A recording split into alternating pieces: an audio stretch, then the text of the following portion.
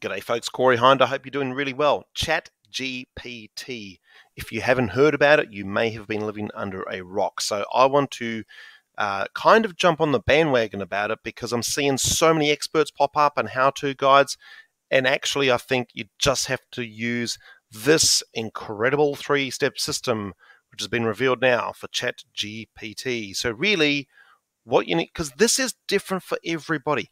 Everybody's going to use ChatGPT for different reasons, and they're going to use it. Some will use it a lot, some won't use it much at all. It really comes down to this, guys. Step one, go to the site. It looks like this, okay, chat.openai.com. Just go there. Step two, start mucking around. So see the number 2 there, there's a big box. You type things in there, and then you figure it out for yourself. Seriously, that is my advice. There's so many tutorials and workshops and experts popping up.